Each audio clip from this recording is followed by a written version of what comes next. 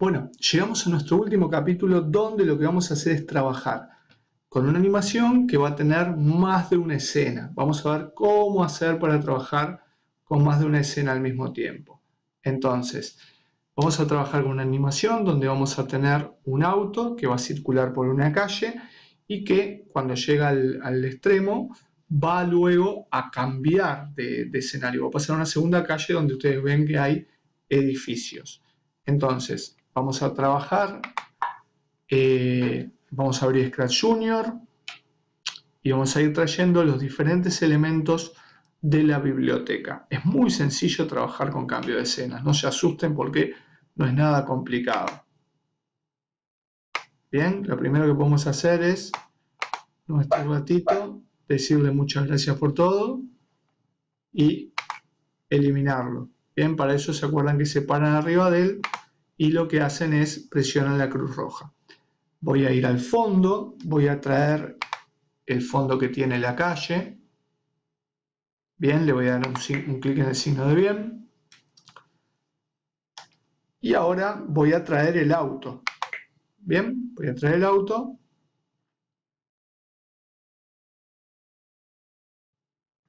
Lo voy a buscar por acá.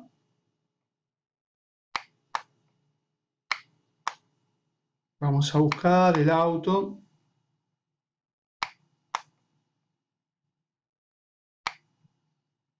Ahí están los diferentes objetos que tenemos disponibles en la biblioteca. Ahí tengo el auto azul, por ejemplo. Con el nene le voy a dar bien.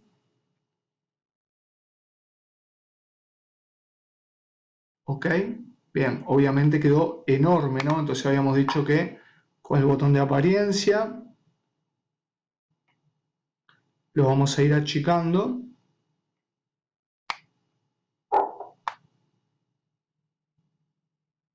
Un par de veces.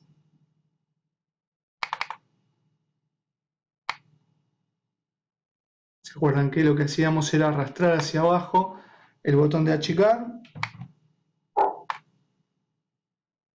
Y ahí le hacemos doble clic un par de veces más. Ahí está, más o menos ese tamaño.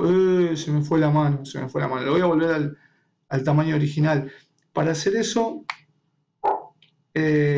posicionan, traen el de volver al tamaño original. Eso está bueno porque no lo habíamos visto este bloque. Y entonces ahí vuelve, ¿no? Entonces ahora sí, le doy una vez, dos veces. Ta, y ahí una más quizás. Bien, pronto, está pronto, no lo toques más. Ok, vamos a tirar estos bloques que ya no me sirven. Y bueno, y vamos a darle una posición, vamos a ponerlo acá en la calle. Bien, excelente. Vamos a decirle que cuando arranca la animación, o sea, banderita verde ahí, se va a mover. Bueno, va a tener esa posición inicial, eso va a estar bueno. Vamos a darle esa posición inicial. Primero que nada. Y se va a mover, pongámosle 8 pasos.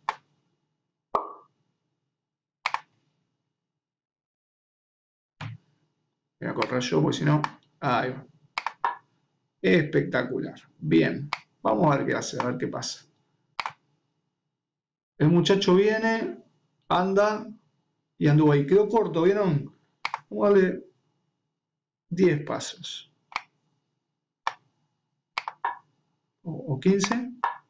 15 pasos. A ver qué pasa. Va, el muchacho va. Fíjese cuando se pasa del escenario que vuelve a aparecer. O sea, no está bueno que pase eso. Entonces vamos a hacer que sean 10 nomás. Yo le hice a propósito para que eso sucediese. A ver ahí, ahora sí, ahí está el auto. Y se frena más o menos en el borde. Bueno, impecable. Esta sería nuestra primera escena. Vamos a hacer una segunda escena. Cuando uno crea una segunda escena, desaparecen los elementos de la otra. Tiene que volver a traerlos. O sea, yo acá tengo que volver a eliminar el gato. Bien, excelente.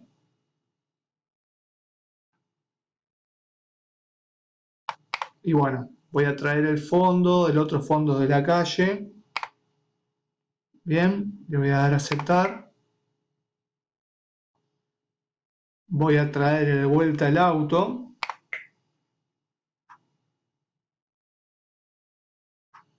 Tengo que ir de vuelta a buscar el autito.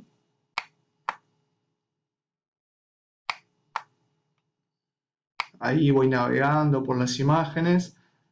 Recuerden que a mí me queda más lento porque estoy utilizando el emulador y porque además estoy grabando arriba. La pobre máquina ya no quiere más nada. Ahí está. Estaría bueno que el auto tuviese el mismo tamaño en la segunda calle, ¿no? Entonces vamos a hacer de vuelta lo del tamaño. Esperemos que no me equivoque esta vez.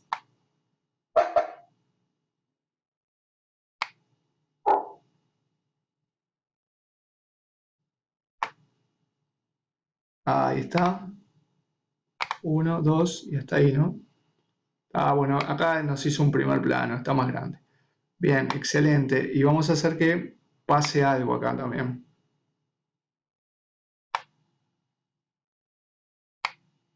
Estoy tratando de eliminar ese bloque. Ahí está. Espectacular. Bueno, y vamos a programar. Vamos a decir que en esta escena, al comenzar, el auto, al comenzar, esto va a ser una fuerza bárbara, va a arrastrarlo, se mueve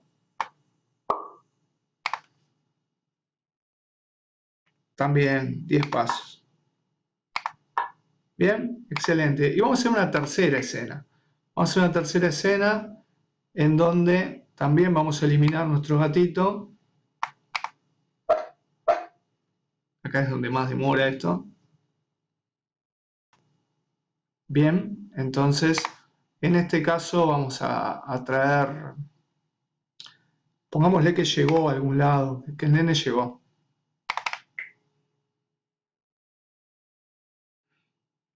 Vamos a escribir un texto que nunca escribimos tampoco, para que vean cómo se usa la herramienta ABC. The end, vamos a poner. The end, el final. ¿Está? Esto es para cambiar de color y esto para agrandar o achicar el texto.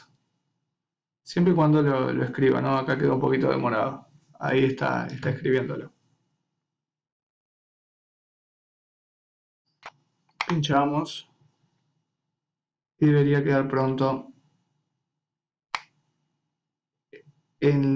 sobre la escena que uno pueda arrastrar ese texto. ¿Bien? Bueno, bárbaro. Tenemos entonces una animación que consta de una primera escena, una segunda escena y una tercera escena. Las escenas se pueden intercambiar, se pueden cambiar de lugar. No lo vamos a hacer ahora, pero sepan que se puede hacer. Entonces, ¿cuál es la clave de todo esto? Decirle, en la primera escena, decirle a lo último que pasa, decirle, mandarle un bloque para que enganche con la otra.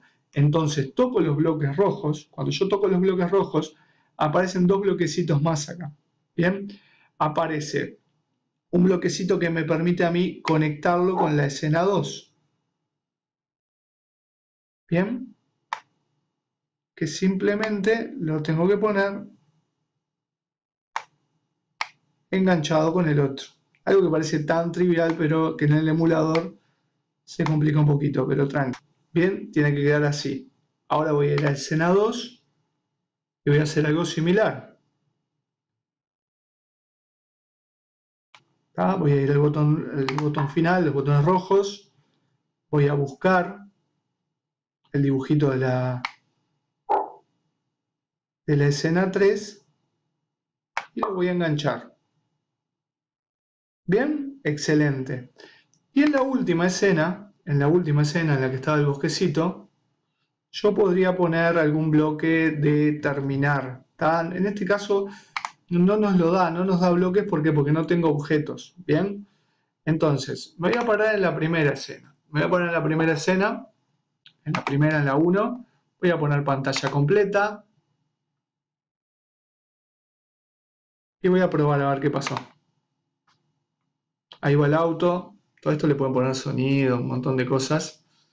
Bien, espectacular. Llegó, cambió de escena. Estoy corriendo yo, ¿no? Algo. Llegó y pasó a la tercera. Espectacular, impecable. Así es como funciona esto. Muy bien. Bueno, por aquí estaría quedando el curso, pero tranquilos que queda un poquitito más. ¿Por qué? Porque la idea es que ustedes hagan su propia película como ejercicio. Yo les propongo hacer una película en la cual tengamos un astronauta, el astronauta ingrese a un cohete, en la segunda escena se vea ese cohete y el cohete vaya por el espacio, y en la tercera escena aparezca el astronauta en la luna y clave junto con la bandera de Uruguay, por ejemplo. Bien, la bandera obviamente la van a tener que dibujar. Bien, para eso, para hacer ese tipo de ejercicios, está bueno a veces en un papelito bosquejar lo que va a pasar en cada escena, sobre todo en el caso de los maestros cuando lo quieren aplicar con los alumnos, en el pizarrón dibujan un bosquejo de lo que pasa en cada una de las escenas. ¿Por qué? Porque es mucho más fácil de llevar el hilo conductor después. Bien, en la sección de anexos está la resolución de este ejemplo. Lo malo que tiene Scratch Junior es que yo no puedo guardar el archivo y enviarlo. Si quieren mostrarme lo que hicieron, por ejemplo, lo que podrían hacer es grabar un pequeño videito en la tablet o en el celular de lo que se está viendo en pantalla. Bien, eso es una posibilidad. En anexo dijimos que está la solución de este ejemplo y hay alguna solución más. De mi parte es todo. Espero que les haya gustado el curso. Es un programa bastante sencillo, pero créanme que es muy didáctico. A los chicos les gusta mucho. Y dentro del plan Ceibal nosotros tenemos el Scratch Day, donde mostramos trabajos realizados en Scratch Junior, y tenemos también las Olimpiadas de Programación y Robótica, donde desde el año 2008 tenemos una categoría de Scratch Junior para los más pequeños. Así que bueno, nada, estamos en contacto, spalay@ceibal.edu.uy, están los recursos, están los contactos y a las órdenes por cualquier propuesta o cualquier idea que tengan sobre el tema. Ha sido un gusto.